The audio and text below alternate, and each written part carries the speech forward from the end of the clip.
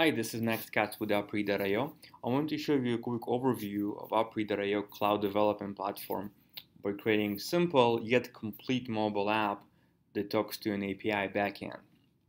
Let's start by creating a new app.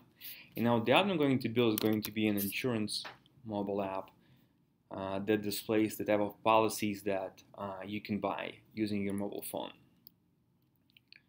Right, and here we got a brand new app. Now let's open the page, and so this is how it looks. Now before we start, let's quickly change the theme by going to app settings, and there are a lot of themes available, and you can also create custom themes if you would like. Alright, so we change the theme to flat UI, and now this is how it looks. Alright, let's change the caption to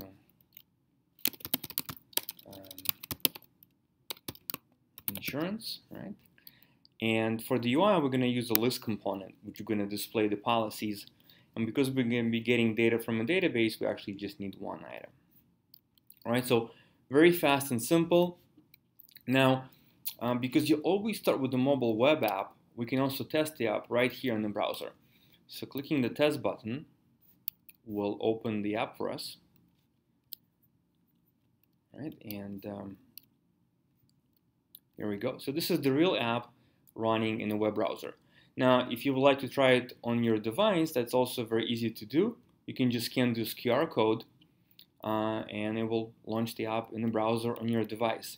Just one thing to keep in mind, if you do want to launch it on the phone, you make sure you click public in the test window.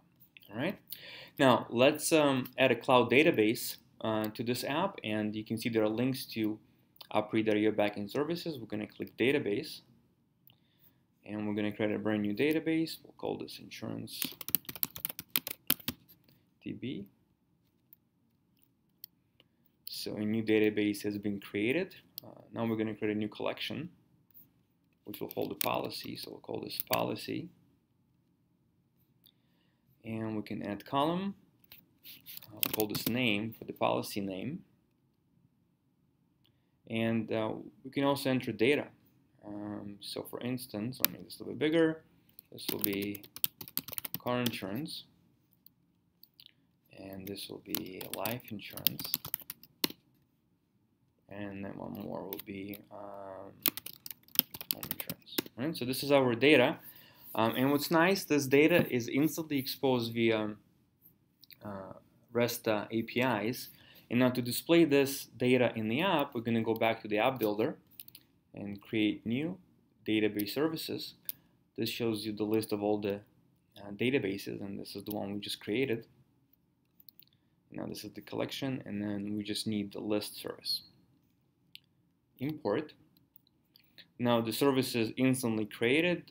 You can open the service. We can even go to test, and we can test the live service. And this is the data that we just created. Let's go to the page. Let's switch to data. And let's add the service to the page.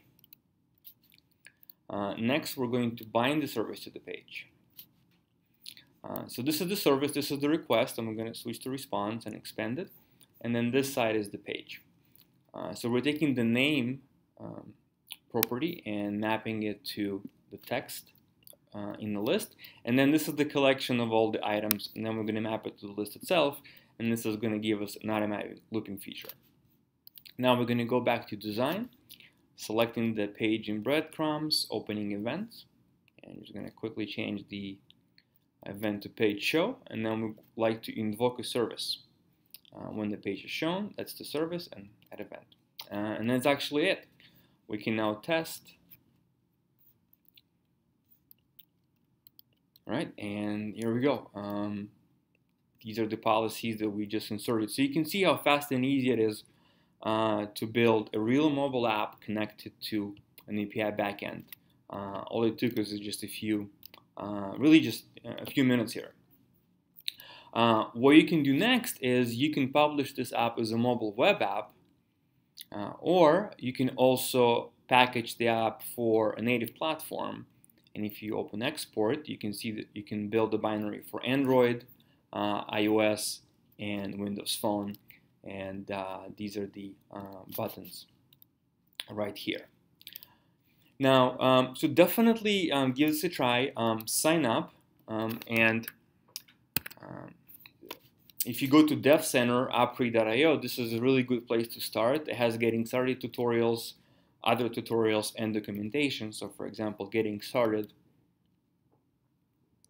there are 3 tutorials that we recommend to start with.